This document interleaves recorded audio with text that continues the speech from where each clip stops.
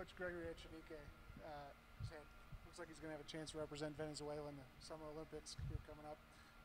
What did he do for your program here at Creighton, and what does it mean to have a Creighton guy in the Olympics? Well, we miss Gregory every day because he gave us the ability to, one of the things you always have to decide when you put together a scouting report for a game is how you're going to defend the post. And during the time Gregory was here, we never worried about how to defend the post. He took care of that. And that allowed us to do some things in the perimeter that you wouldn't otherwise be able to do. But, he was an unselfish player.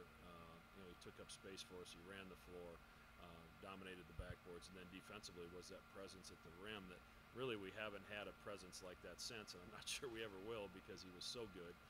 But he was back this summer before he went to train with the Olympic team and was really excited to represent his country in the Olympics.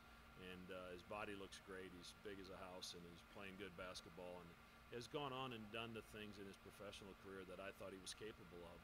And I think he's just going to continue to get better. And I believe, if I'm not mistaken, tonight they play at the United Center against the U.S. Olympic team. And that'll be a dream come true for Gregory to play on that stage in that arena against some of the best NBA players in the world. And I'll be excited to watch him play. We couldn't be more proud of him.